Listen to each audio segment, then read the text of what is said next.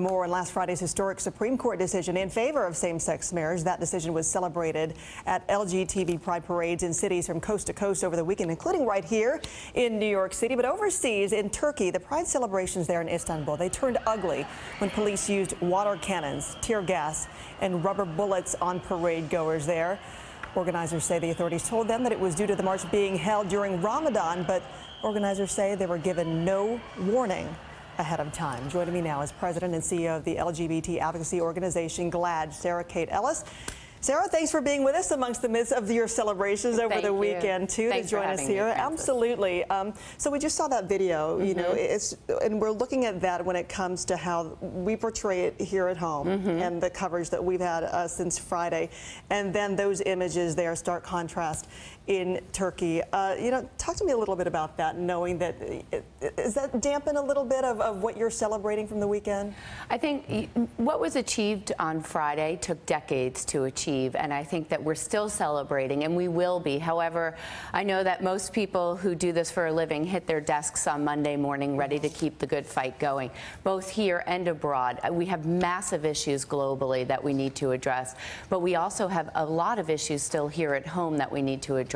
Housing, you know, there's a number of issues that we need to address here. We can still get fired from our jobs. Sure, and then you also have the Texas Attorney General, who is calling it, you know, a lawless ruling, that the justices weakened the rule of law, fabricated a new constitutional right. So you're saying, yes, there's more work to do, starting with now in Texas and other states too. They're saying, you know what? This is about religious liberty.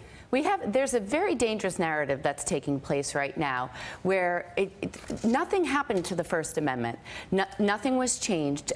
Every church, mosque, any place of worship can go on behaving the way that they want to behave. Where it is at the civil level. So if you're a civil employee, you need to marry same-sex couples. It's the law of the land now, and I hope that these states will respect that law. But we're ready and we're mobilized around that not happening and being able to move that forward. And when you're saying move that forward, certainly won't take away. Want to take a look at this image of you celebrating over the weekend with your parents parade here in New York City. You know, when you're looking at that moment, you look at the joy and the glee that you're experiencing during that time, but then you still see like the other, what you might consider noise from those who are still opposing it.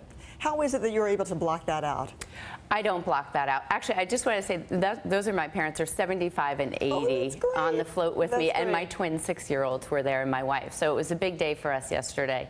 Well, I don't block those out. I can't block those out. That's my job, to pay attention. And they're not small because people's lives are on the line. If people want to get married today and then one of them passes away tomorrow, say, I mean, it's an extreme case. However, if they're not allowed in Texas, that could be, you know, the difference between inheriting your and being able to bury your person versus not being able to. And I think that's more than noise to us. All right, Kate Ellis, thank you, and hope you Thanks for having continue me. to celebrate with your twins, your wife, and your parents as well. Thank you. Thank you.